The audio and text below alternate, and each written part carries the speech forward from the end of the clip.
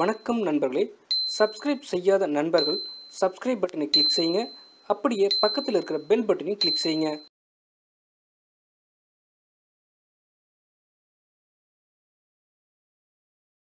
தண்ணீர் குடிக்கும்போது நின்று கொண்டே குடிக்கக்கூடாது. அது ஏன்னு தெரியுமா? இந்த வீடியோவை பாருங்க. தண்ணீர் குடிக்கும்போது நின்று கொண்டே குடிக்க வேண்டாம் என்று பெரியோர்கள் சொல்வார்கள். அப்படி குடித்தால் அது உடலில் ஒட்டாது என்றும் கூறுவார்கள். அது ஏன் என்று தெரியுமா? ஏனெனில் அப்படி குடிப்பதால் சிறுநீரகம், இரைப்பை, குடல்பாதை போன்றவை பாதிக்கப்படுவதோடு ஆர்த்ரைட்டிஸ் அபாயம் உள்ளதாம்.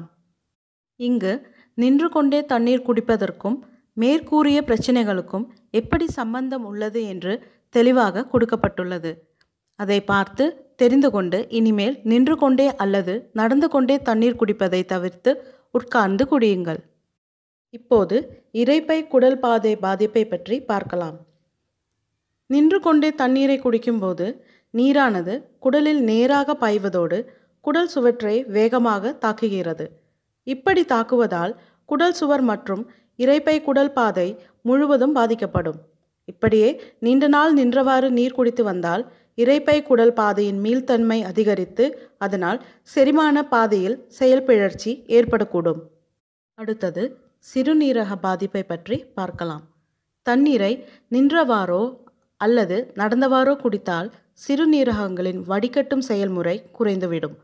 இப்படி சிறுநீரகத்தின் செயல்முறை பாதிக்கப்பட்டால் அதனால் சிறுநீரகங்கள், சிறுநீர்ப்பை அல்லது இரத்தத்தில் நச்சுக்கள் அப்படியே தங்கி அதனால் சிறுநீரகம் மற்றும் சிறுநீர்ப்பை தொடர்பான நோய்களின் தாக்கம் அதிகரிக்கும் வாய்ப்பு அதிகம் உள்ளது.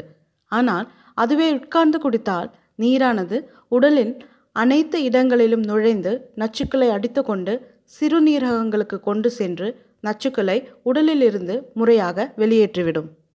ஆர்த்ரைட்டிஸ் எப்படி ஏற்படுகிறது என்று பார்க்கலாம். சில ஆய்வுகளில் நின்று கொண்டே தண்ணீர் குடிப்பதால் ஆர்த்ரைட்டிஸ் ஏற்படும் வாய்ப்பு அதிகரிப்பதாக சொல்கிறது. அதுவும் தண்ணீரை நின்றவாறு குடிப்பதால் அது உடலின் மூட்டு பகுதிகளில் உள்ள நீர்மங்களின் சமநிலைக்கு இடையூறை ஏற்படுத்துகிறது. இப்படியே நீண்ட நாள் இப்பழக்கத்தை கொண்டால் நாளடைவில் அது மூட்டு வலிக்கு உட்படுத்தி ஆர்த்ரைட்டிஸ் ஏற்பட வழிவகுத்துவிடும். நரம்புகள் டென்ஷன் ஆகுவது எப்படி என்று பார்க்கலாம். பொதுவாக நின்று கொண்டிருக்கும் போது சிம்பத்தட்டிக் நரம்பு மண்டலமானது செயல்பட ஆரம்பிக்கும்.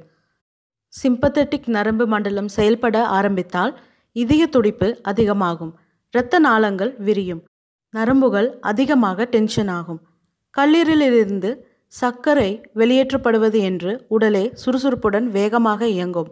அந்நேரம் குடித்தால் நீரானது நேரடியாக சிறுநீர்ப்பை அடைந்து வெளியேறும். ஆனால் உட்கார்ந்திருக்கும் போது பாராசிம்பத்தட்டிக் நரம்பு மண்டலம் செயல்பட ஆரம்பித்து உடல் ரிலாக்ஸ் ஆகி செயல்பாடுகளின் வேகம் குறைந்து நரம்புகள் அமைதியாகி உண்ணும் உணவுகள் மற்றும் குடிக்கும் நீர் அனைத்தும் மெதுவாக செரிமான மண்டலத்தில் இருந்து வெளியேற்றப்படும். சில முக்கியமான குறிப்புகளை பற்றி பார்க்கலாம். உடலில் மெட்டபாலிசம் சீராக நடைபெற போதிய அளவில் தண்ணீரை உட்கார்ந்து குடிக்க வேண்டும். அதிலும் கீழே கொடுக்கப்பட்டுள்ளவாறு குடித்து வந்தால் நல்ல பலனை பார்க்கலாம். காலையில் எழுந்ததும் 1-3 டம்ளர் தண்ணீர் குடிக்கவும். மதிய உணவு உண்பதற்கு 1 மணி நேரத்திற்கு முன் 2 அல்லது 3 கப் தண்ணீர் குடிக்கவும். இரவு உணவு உண்பதற்கு 1 மணி நேரத்திற்கு முன் 2 அல்லது 3 கப் தண்ணீர் குடிக்கவும். முக்கியமாக 1 மணி நேரத்திற்கு ஒரு முறை தண்ணீர் சிறிது குடித்து வர வேண்டும். தமிழ் டேட்டா சேனலை பார்க்கமைக்கு நன்றி. சப்ஸ்கிரைப் பண்ணுங்க, லைக் பண்ணுங்க, ஷேர் பண்ணுங்க. தவறாம உங்க கருத்துக்களை கமெண்ட் பாக்ஸ்ல போஸ்ட் பண்ணுங்க. நன்றி.